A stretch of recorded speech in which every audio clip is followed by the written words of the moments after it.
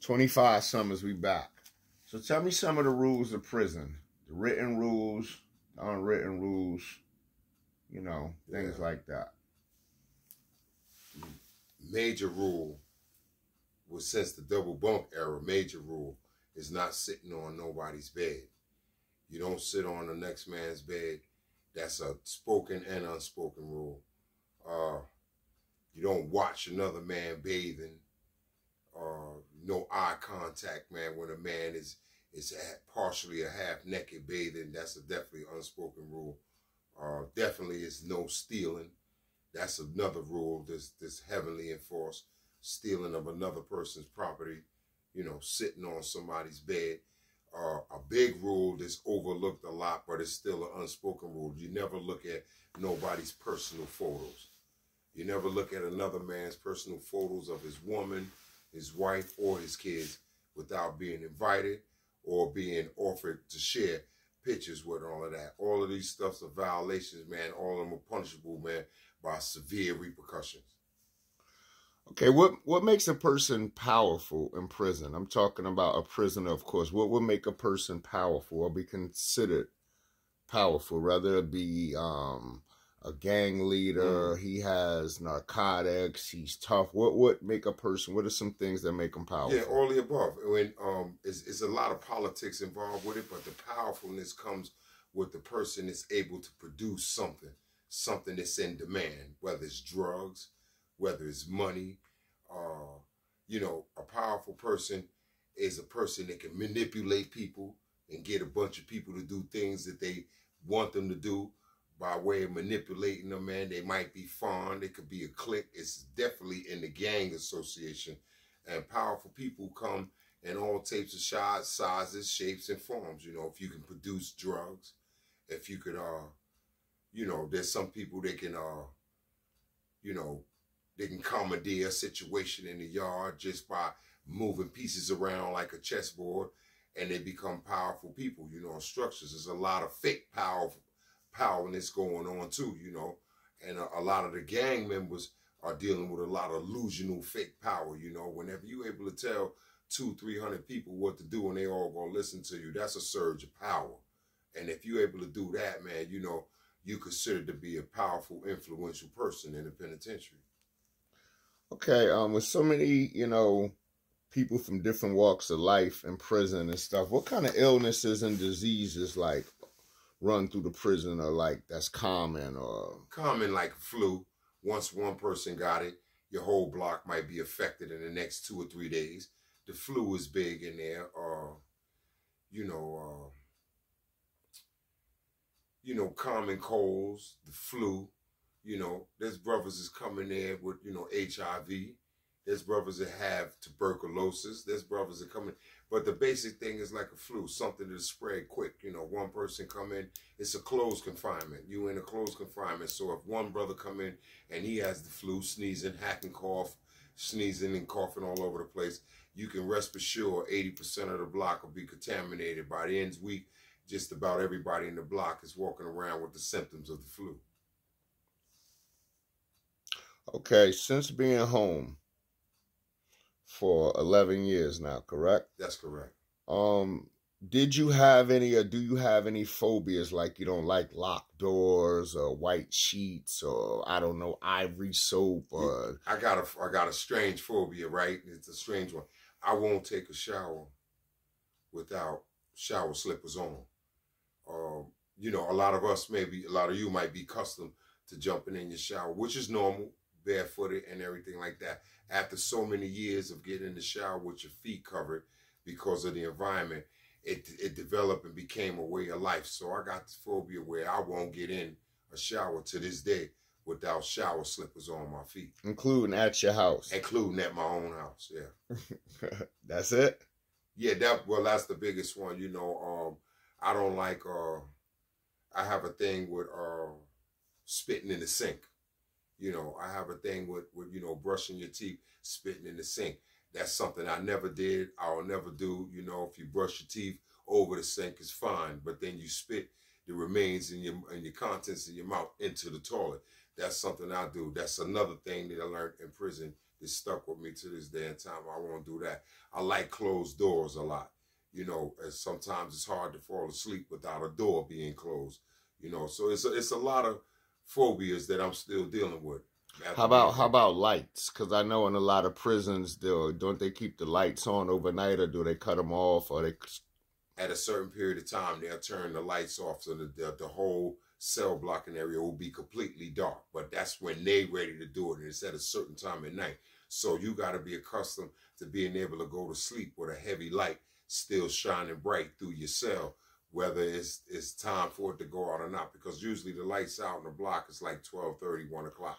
So now at home, do you sleep with night lights, lamps on, lights? Like how? And I find that a lot of times, man, the lights stay on before I fall asleep. It's actually turned off after I'm going to sleep. You know. Okay. Can you explain to us about the correction officers, the CO stealing from inmates, or taking stuff that's not theirs, whether it's through shakedowns or stuff that's coming in the prison, like you said, the Timberland boots from the factory in Reading, like a lot of stuff is being stolen by way of like package room, because in the package room there's not going to be no inmates working there. There's just all police processing a package that you sent me from the outside world, and it has to go through search, and it has to be screened and all of that, and the officers are the only ones allowed to do that. But there's a lot of cases, like one case that happened with me. I had bought a pair of Timberland boots. Timberland was in contract with the Timberland manufacture place, which is in Reading, Pennsylvania. They service the whole New York State Department of Corrections. So if you buy a pair of Timberlands and the eyelid or something is missing on the boot, you can send it back to them exchange, and they'll send you a brand new pair of boots. A lot of times we be having boots that's faltered, there's a stitch missing, there's something like that, and we send it through the package room to go back to the place. When we do send it back to them, we know that they're sending us a new pair of boots back, yet still we never ever rarely see those boots come back again. That's because the officers got hip to there was a process for us to keep brand new boots on our feet. And so when they figured that out, they figured that since their place send it to them free of charge, why should we give it to them? And they'll keep them and give them to their kids, take them home, wear them themselves. Yeah, a lot of stuff is being stolen through the package room, and you know, and shakedowns.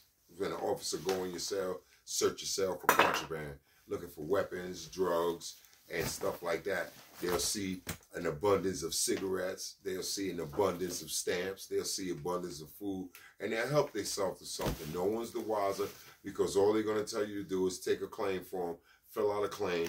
It'll be investigated. If they find merit of the claim, you will be compensated. If not, oh well, then you just lose the claim. But a lot of stuff are being stolen by way of searching cells, by ways of officers, the package room by way of officers, commissary by way of officers. Those are the three major inputs where an inmate can receive something from the outside. And if you don't have no control over it, and there's no prisoner there overseeing or watching it, and it's all strictly left up to the officers, chances greatly that a lot of your things will come up missing. So are there any cases that you can remember where a CO actually got in trouble or caught stealing from people or something of that nature? I haven't heard of nobody getting caught, but we know for a fact what our people send. A lot of our people are sending us a list of the things that are being mailed to us. And when we get the stuff, the contents, it's short, maybe a pair of sneakers, 2 or 3 bags of candy. It's shorts, 2 or 3 bars of soap or something, and we know it didn't get lost by way of the mail. It got lost when it came into the hands of the officers to search and screen it for contraband. They call it looking for weapons, knives, drugs, and stuff like that, but they also sitting there helping themselves to your food, your perishable items, you know, so on. You get things like that. They see a nice pair of sneakers, it might be the same size as their kids.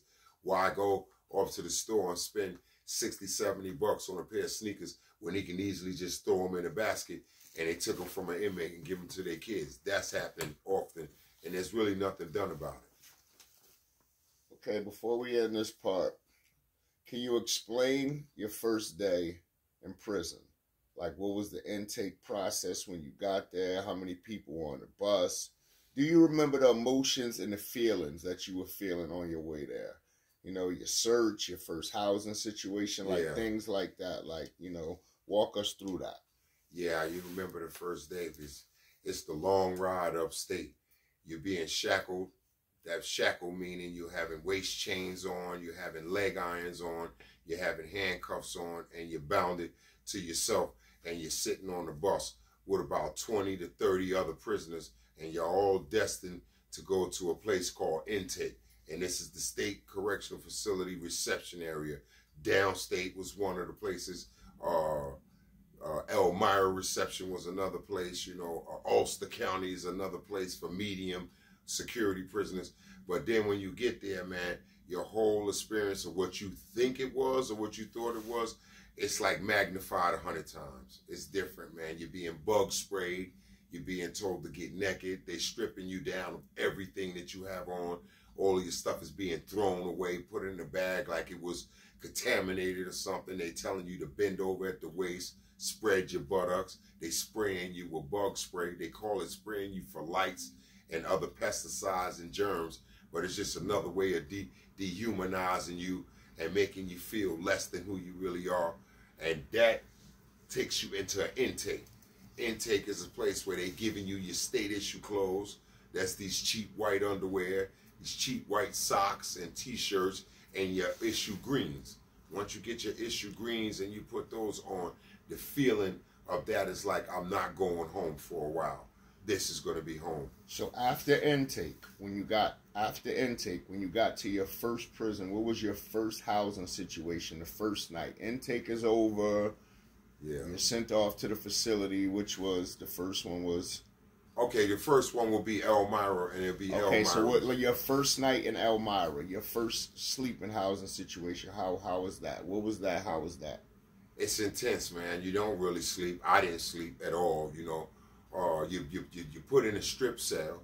You have absolutely nothing in there. You have no personal property. The only thing you have is the prison issue that they give you, which is the pants, the shirt, the socks, the boots, if a coat, if the weather's permitting, the hat, and basically that's it. You're not giving no personal property, no books, no anything to read or anything. You're giving a toothbrush, a small jar, a 2-ounce jar of toothpaste, and that's about it. And then, from that point on, you're waiting to be classified, and you're waiting to go see your counselor, and she's going to classify you, or he's going to classify you, and tell you what your classification is. If it says Max A, 9 times out of 10, you're staying right now, Elmira. If it says something else lesser than a Max A, you can be put on a transfer in the next week to 2 weeks to a facility that fits your classification, such as a minimum. If you're medium security, then you'll go to a medium prison. If you're a minimum security, you'll go to a minimum security.